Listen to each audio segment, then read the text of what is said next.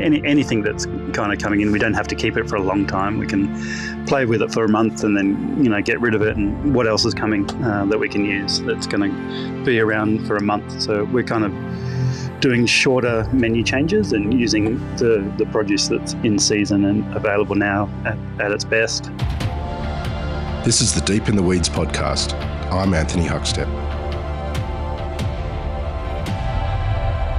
There are moments in one's life that have a profound impact, that can change the course, lead you down a new path and into a world you may not have expected. Food can have the power to change people and also drive them to success too. Hamish Ingham is the co-owner and chef of Tequila Daisy and Redbird Chinese. Hamish, how are you? Yeah, not too bad. Yourself? I'm good. It's good to get you on the show. It's been a little while. Finally. It's been a little while since we've actually seen each other, and you've changed a lot in the restaurant world. How are things going? Yeah, look, not too bad. Look, yeah, I mean, it's a bit of a tough year, to be honest, at the moment. We've got through COVID. Everyone got through COVID, and you think it's all rosy, but it's still not easy out there. You've had some changes in recent years, turning Banksy into Tequila Daisy, and obviously opening Redbird Chinese in Redfern as well. Tell us a bit about both of them. Yeah, look, Banksy, we had Banksy since opened in 2016. So five years later, it was going great guns. And we just thought it was time to change. The demographic down at Barangaroo had kind of changed. People had changed. Customers had changed. The Crown was kind of coming up and almost being finished, and quite a few high-end restaurants in there. So we just got through COVID and thought it was time to change, time to change it around into something new and fresh. Yeah, it's been successful since. It operates a bit differently. Tell us a bit about what you're doing there. Yeah, look, so we changed it into a modern Mexican restaurant. It just kind of suited the demographic a bit down there, a bit more flexible. We've got a inside bar where people can just come and drop in and have tacos and have a margarita before their ferry, and then we've the dining terrace is still there, so that's fully serviced, full wine list, all of those bits, so you can come for a sit down lunch or just a drop in, really. Yeah, and it's actually it's worked really well. It was just one of those things where like, well, what do we do? Do we keep Banksy going for a bit longer? But it was doing really well, but it was just kind of looking at the demographic and where the business was headed into the future. It was just kind of like, oh, what do we do? I think we made the right decision. And kind of coming out of COVID, we actually had 3 other business partners in the business as well. So it was time to sign up a new lease with our landlord, and the other business partners kind of they were nervous through COVID, obviously, and kind of wanted out. So we ended up buying them out and owned the business ourselves and flipped it to a Mexican restaurant, which I'd never done Mexican cuisine before. But yeah, it was kind of a win-win really at the end of COVID. Well, speaking of the demographic that's down there, it's an entirely different one in Redfern, where you've lent into your sort of book of tricks, which is you're very familiar with Chinese cuisine. Tell us a bit about Redbird. Yeah, look, Rebecca and I live in Redfern, so we always, want to go out on the weekend or day off around the area, because we want to kind of support local. And we had been eyeing off the site on Redfern Street for a little while since we moved in, because it was kind of nothing really happening with the venue and it wasn't, going that well. So Rebecca literally contacted them via Facebook Messenger and said, "We want your site. Can you please give it to us?" And yeah, a couple of months later, we kind of negotiated, and yeah, we ended up taking the site, which was kind of strange, but we've always wanted to do Chinese again, because it's been a long time, and just wanted to kind of revive Redfern a bit. There's some up and coming restaurants in the area, and we just wanted to add to it because it's such a diverse, amazing area with a fantastic clientele. We're going to talk a little bit about sort of your history and influence with Chinese cuisine, but Do you have some dishes that you can share, from Redbird that sort of exemplifies what you're doing there? Yeah, I guess the biggest one would be the namesake, which Redbird is. So what we do, we essentially rotate a poultry, could be duck, quail, chicken, squab, whatever we can get our hands on, essentially from our suppliers. So it's a rotating dish. So it's done different ways, but it's the crux of it is it's a red braise, so a classic Chinese red braise dish. So the bird is poached in the red braise, and then deep fried, roasted. So it's a kind of a combination of whatever we come up with. Currently, the duck is probably the most popular at the moment, which we get some beautiful ducks with the feet still on. So we red braise the legs, and then we also slightly red braise the breasts, just so they're pink, and then we finish them on a charcoal grill and serve it with like a red braised jus, you could say. So it's kind of a cross between a classic French style jus with some red braised sauce mixed in with that. Usually with a little salad to cut through it. Current one has a light fennel salad to go with it to cut through the richness of the duck. Do you find with the two restaurants that are quite different that you're treating them quite differently? Do they operate very differently? The two restaurants?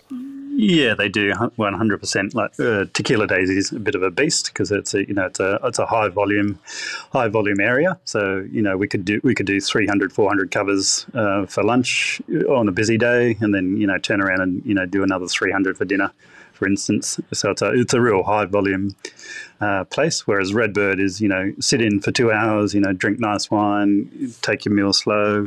Whereas we're doing kind of 100 plus covers on a busy Friday night or a Saturday night. So it's very, very different.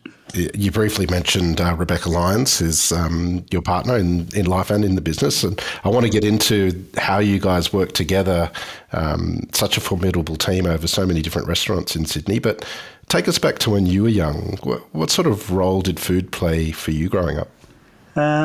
Both my parents, or both families, have kind of been in some kind of food way back. My father's side, they were butchers in Adelaide.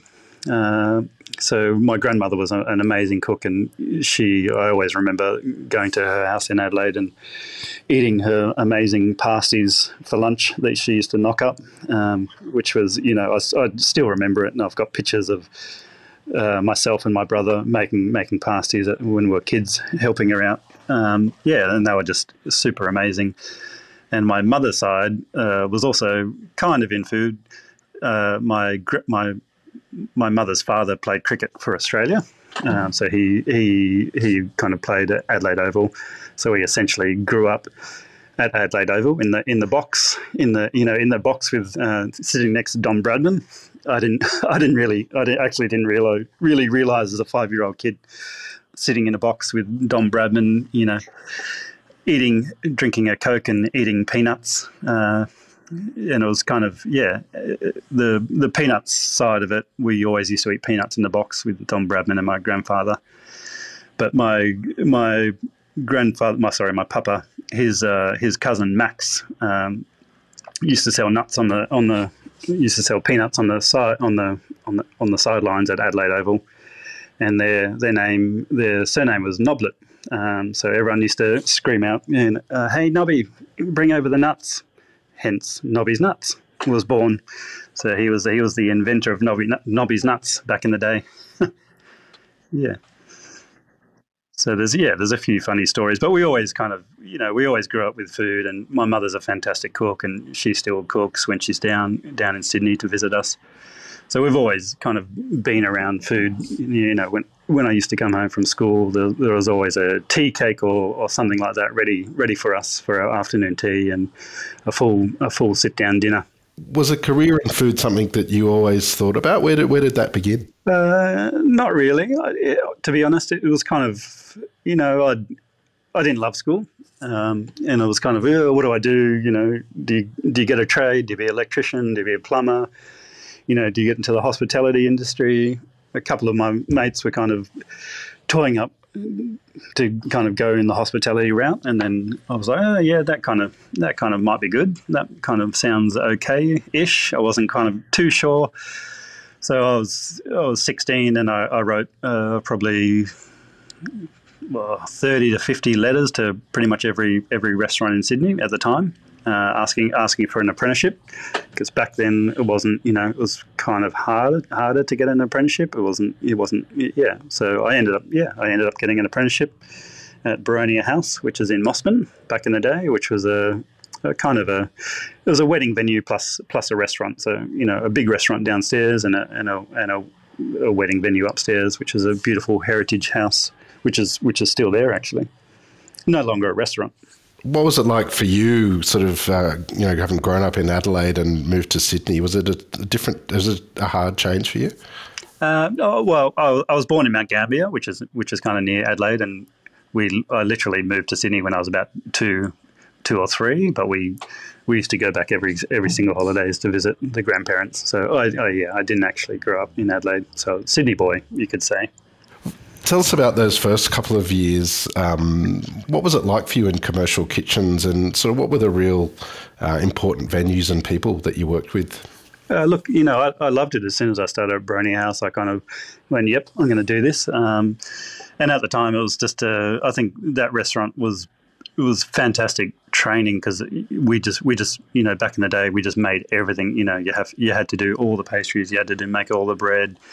You had to do everything. So I really learned a lot of, fantastic skills from that place. And I just kind of kept at it, and I became the head chef of that venue at 19. I finished my apprenticeship, and I kind of, I just, I was on Larder, and I looked at the hot side guy, and I'm like, yep, I'm gonna do a better job than you, and I'm gonna take over your spot. So I got to his spot, and then I looked at the next spot, the sous chef guy, and I'm like, okay, I'm going to work harder and better than you, and I'm going to take your job. So I kind of just literally worked my way up, and I can't remember the exact details, but the head chef ended up leaving, and I was kind of so experienced in that place that they offered me the head chef role at 19. Wow. What was it like for you at 19? Were you, looking back at it now? It was. I mean, I kind of foregoed a lot of friendships, to be honest, because I was just literally working my ass off and going down that road, whereas my friends were still kind of doing that HSC and finishing up, and partying, and I was not really doing that. I was already a qualified chef and a head chef of a large venue, so I missed out on a bit of that, to be honest. But yeah, I think it was worth it in the end. As you built your career, who were the sort of really important people and venues as you got older after the Baronial House? I mean, look, after that, I kind of worked at a few places, and then I ended up wanting to kind of change a little bit, and I loved Asian food, and I went for the job at Billy Kwong in Crown Street when it first opened back in I think it was 2000. So I applied for that job, and I also applied for a job at Pier with Stephen Hodges back in the day, and Grant King. So I got both jobs literally on the same day. So I had to make a choice between the two. I was like, oh, what do I do? Because I wanted to work at both, because both would be amazing experiences in their own right.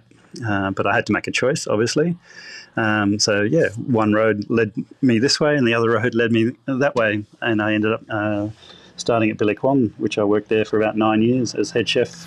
It had a pretty profound impact on you. Take us into that kitchen and what it was like for you learning on the pans for the first time a new cuisine. Oh, look, it was amazing. Like, as I said, I really enjoyed Asian food in general. So it was kind of, I was just lapping it up, and working with Kylie was an amazing experience. Just the knowledge that she had, and working working on the woks for the first time was, a totally different experience for me, and for anyone really. And yeah, it was just one of those venues that was just always bustling and always busy, and lines out the door. And, it was a real kick to work there. It was, truly amazing. As a diner, it was an amazing experience. And looking into that kitchen, which was so on show at the time, it had the most incredible alumni. Do you have any stories of some of the chefs that you worked with in there? I mean, look, when I worked there, we had James Perry from Sixpenny was one of my chefs. Matt Lindsay from Esther was one of my chefs who was standing next to. Otama Carey from Lankan Filling Station. Gemma from Ante. So it was just, yeah. I mean, if you look back at it and there's all those guys just standing in one kitchen, you kind of extraordinary. You wouldn't believe it. And all the fantastic things that they've all gone on to do is pretty special to be able to be part of that. Is there any dishes or techniques from that period of time that you can tell us about that had a really big impact on you? I think just mainly learning about Chinese food, because it's a real art in terms of balancing dishes, because Chinese food is sweet, salty, sour. So having learned that and wrapping your taste buds around that really helps you in Western cuisine as well, to balance Western cuisine, because usually a Western dish is usually sour or salty. It's not really all of those things combined. And when I went to do Banksy, I kind of took that philosophy and really tried to make the dishes, that kind of sweet, sour, salty, and give them that complexity. You opened a highly successful restaurant in Surrey Hills with Rebecca called Bar H. Tell us about the beginnings of that and how you found the site and what it was like opening that up. Yeah, so Rebecca and I, or probably myself, always wanted to open a restaurant. Rebecca, not really. She kind of got forced into it, but she was kind of like, I'll give you 2 years of my time, and then we'll see how it goes. But it came about, Kin, who was the floor manager at Billy Kwong, his partner Keith owned a cafe in Surrey Hills called The Wall. And he was kind of looking to. They actually owned the building and renovated it from way back when, and he was kind of looking to sell it, get out. And he was like, "Oh, I know you're looking for a restaurant or a space.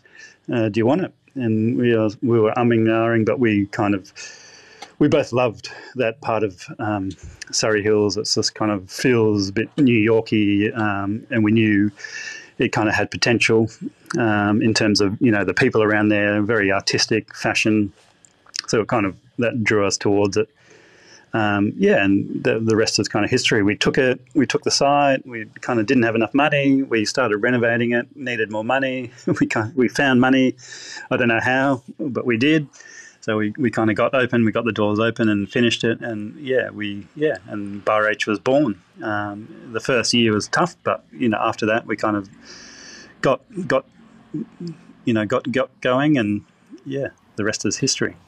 Well, it was an amazing addition to that new wave of dining that was happening at the time, and was quite unique with what you guys were doing. But you did change it a little bit along the way, and particularly your cooking and the cuisine that you were doing. Tell us a little bit about sort of what you were cooking at the beginning, and then sort of later on when you changed things. Yeah, we started off kind of more European or Mediterranean style food, and then we ended up kind of going, like, I was like, I just want to cook Asian food, Chinese food again. So we ended up changing it to across like a Chinese, Japanese style, which we both love Japan and China as well. So it was just kind of one of those things. I love cutting sashimi, and I love presenting sashimi and all those kind of things that go with eating in Japan. So we kind of fused the two. You've done quite a few things since the Bar H days, most notably the Woods at the Four Seasons, and obviously Banksy, which we sort of talked about as well. Tell us about that period of time and what it was like going from such a small site like Bar H to dealing with a huge hotel group. Yeah, look, it was they approached us through a mutual friend, and Rebecca and I just, we throw ourselves at anything possible just to give it a go. If it works out, it works out. If it doesn't work out, then, you know, what a great experience. So I think, yeah, we just kind of give it a go, essentially. So yeah, we signed on to the Woods, and I just thought it'd be an amazing experience to open a restaurant in a hotel, because most restaurants in hotels around the world are kind of, you know, pretty amazing, and Australia doesn't really do them that well. We don't really have a lot. So yeah, it was one of those things. I'm like, yeah, we've got to do this. So we had the restaurant, also Grain Bar, which we had to do food for, and also had to do room service for, I think it's 300-400 rooms upstairs. So it was just one of those things, a challenge, a bit of a beast of a challenge that we just thought would go for it. What did you take from that experience?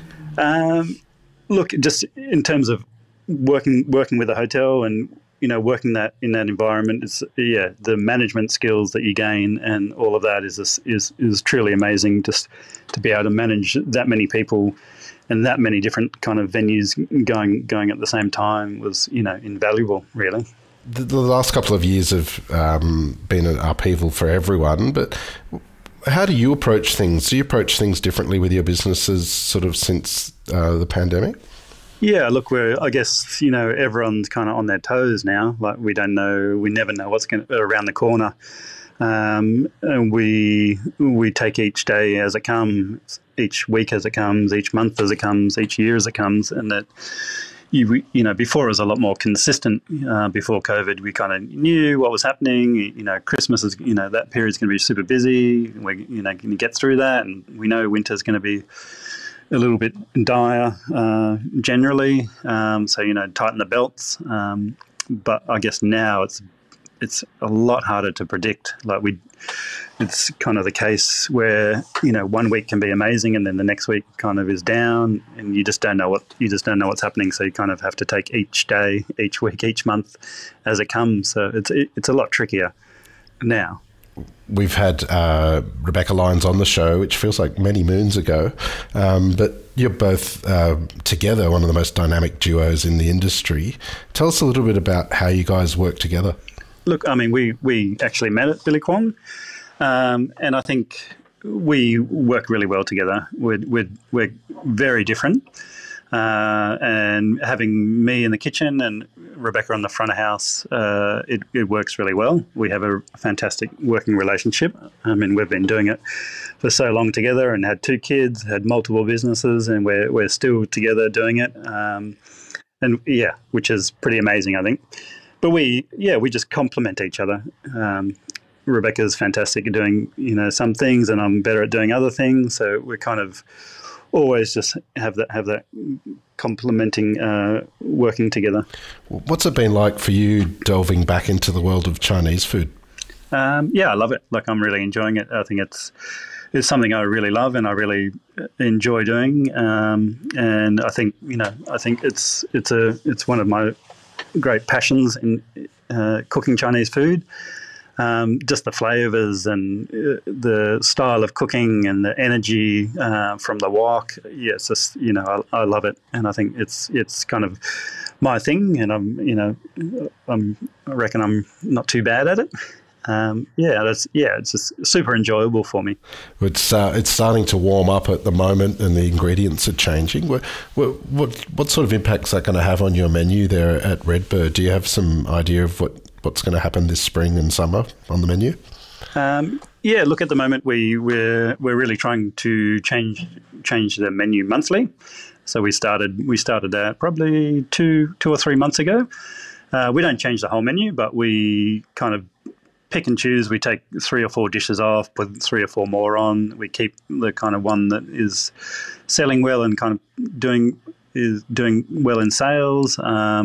But we look to the suppliers and see what's coming up. You know, what's in October, what fruit and veg is special, and what can we use. So, you know, we don't have to keep that dish on for a long time. So we try and really hard to get the produce that's coming in, you know, the nice beautiful spring asparagus and things like that. lamb, anything that's kind of coming in. We don't have to keep it for a long time. We can play with it for a month and then, get rid of it. And what else is coming that we can use that's going to be around for a month. So we're kind of doing shorter menu changes and using the produce that's in season and available now at its best, which is nice for the chefs as well, because it's more enjoyable to change the menu up every month. Redfern's very different to what it was 10 or 15 years ago. What do you love about the suburb and what's going on with food there? Redfern. We've always loved Redfern, Surrey Hills, but Redfern, since moving here, it's very dynamic, and the crowd, the different types of people, and it's still got its little bit of grunge, and then it's got its higher end people. It's very, very diverse, and I think it's still got its little arty sections, and the food scene. We've got Fontana down the road, which is amazing. You've got us, you've got Bart Jr. We just need a few more little things, and I think there's a lot more quality businesses coming into the area. It is changing, definitely, like compared to what it was, years ago. But I think, it's such a close suburb to the city that it's bound to change, and it's time. Well, you're always one to try a new challenge and throw yourself in the deep end. You've got the 2 restaurants at the moment. Is there anything else on the horizon that you can share with us? Not at the moment, no. That's surprising. Not at the moment, but yes, which is surprising. Which probably, if you talk to me tomorrow, then I probably would. There'll be something that pops up. Rebecca will have some harebrained scheme or idea, and then we'll be going for it. So I never know what we're doing next. So tomorrow, in a week's time, in a month's time, there'll be something else. I know it. And we usually we're the kind of people that just roll with it, and we're like, yep, let's do it. Do we have any money? No, we'll find some. So we're very resourceful. Well, you're both always delivering something unique and a little bit special to Sydney, and you've done that over the last sort of 10 or 15 years. What do you love about what you do? We both, me in particular, or both of us, love creating. To create a restaurant and have the initial idea, and work with the designers, work with the graphic designers. Coming up with logos and coming up with the names and coming up with menus and wine lists. That's I think that for us, or for me, it's the best part of it is that creation, creating something new, and creating something new to fit in the environment where you are. Well, Hamish, it took a little while and a bit of arm twisting, but it's an absolute honour to get you on Deep in the Weeds today to hear just a part of your story. Please keep in touch, and we'll have to catch up again soon. Thank you very much, and it was a pleasure. This is the Deep in the Weeds podcast. I'm Anthony Huckstep. Stay tuned as we take a deep dive into the lives of the incredible people who ply their trade in the food and hospitality sector. Special thanks to executive producer Rob Locke for making this all happen. Follow us on Instagram at Deep in the Weeds Podcast, or email us at podcast@deepintheweeds.com.au. Stay safe and be well.